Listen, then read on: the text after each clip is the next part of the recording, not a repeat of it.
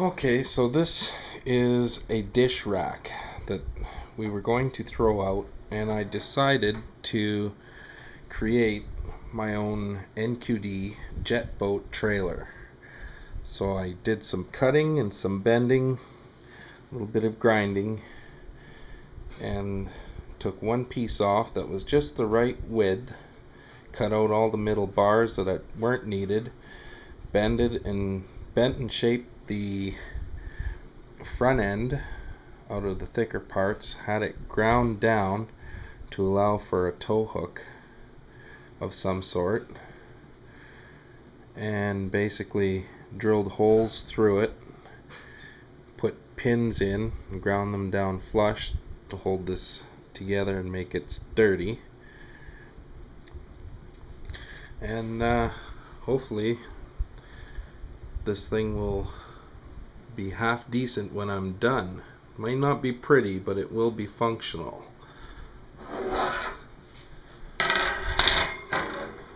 So that's the main frame, the starting of the main frame.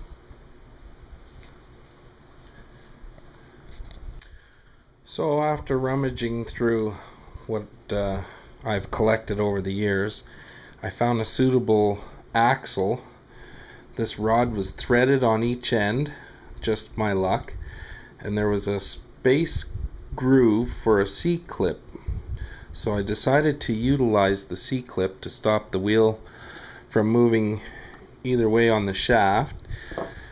I managed to find, I don't know what they're from, a set of ball bearings that just so happened to be a tight fit in the inside of the rim. So I pressed those into the rim and basically add one washer for a spacer between the bearing and the C-clip, like so. The tire slides on. One more spacer on the outside, and I went and found a suitable lock nut to complete the assembly. So that'll be the axle, and it just happens to be about the right size for my trailer. It should suit it. And I grabbed some strapping from work, some scrap strapping, to construct some leaf springs for my suspension.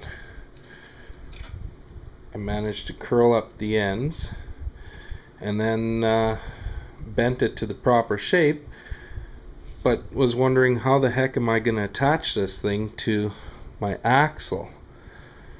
So the easiest way that I could think of was to recut the springs and make little wings, I guess you could say, and drill them out. I'll bend these down, bend the curve upwards, and these will just slide onto the axle. Now to stop these from moving on the axle, I took a brass fitting, which I cannot find right now. Anywho, I took a brass fitting that you can pick up at any hardware store, ground it down this way on the outside, got rid of all the threads, milled it down to the size that I need, and then drilled a hole this way and threaded one on each end. And then what I'm going to do is cut them to the right length so that they'll fit right in between the two wings, and the grub screw will lock it down to the shaft, completing that assembly for my suspension. Haven't got there yet, but hopefully I'll be there soon. So this is going to be the retainer collars for the leaf springs so they don't move around on the shafts. You can see all the grinding I've done so far from the original.